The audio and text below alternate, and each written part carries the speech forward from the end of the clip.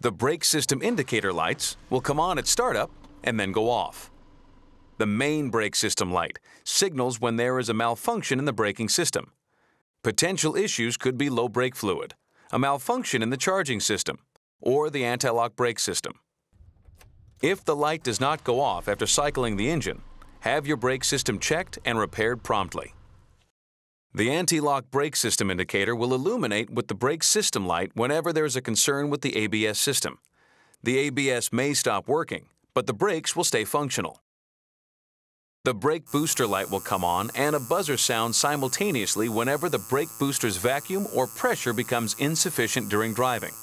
If this occurs, do not pump the brakes. You may have to push them harder and be prepared for a longer stopping distance. If this should occur, have the vehicle serviced immediately before you continue driving.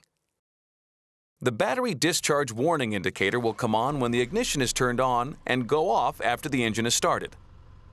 If it comes on while the engine is running, there could be an issue with the charging system, such as a loose or broken alternator belt.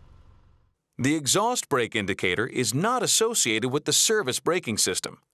This light indicates that the exhaust brake is engaged, constricting the exhaust to help slow the vehicle. Sometimes the system will make a puffing sound when the exhaust brake is engaged.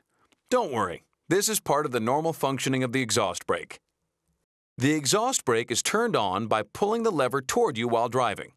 It will engage automatically when your foot is removed from the accelerator and the truck is traveling above 3 miles per hour. It will disengage when the accelerator or brake pedal is pressed. Releasing the pedal re-engages the exhaust brake. To disengage it, push the lever forward during idling. Here's a tip. Utilizing the exhaust brake will prolong your brake pad wear. The FTR includes a full air brake system. For safety, the truck may start but not move if there is insufficient pressure in the braking system. Allow the truck to idle a few minutes to build up pressure in the system. Then it should move properly. The Service Vehicle Soon indicator illuminates to let you know that the vehicle control system needs service.